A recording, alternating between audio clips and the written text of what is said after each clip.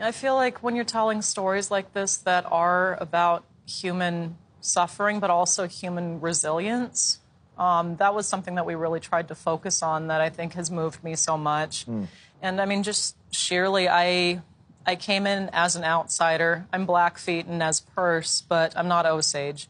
We all have somewhat similar histories in regards to, federal policy and, this, but the Reign of Terror is very specifically Osage. So, I came in with, wanting to handle it the way I would expect somebody to come in and tell a story about my great-grandmother. And now I have a whole other community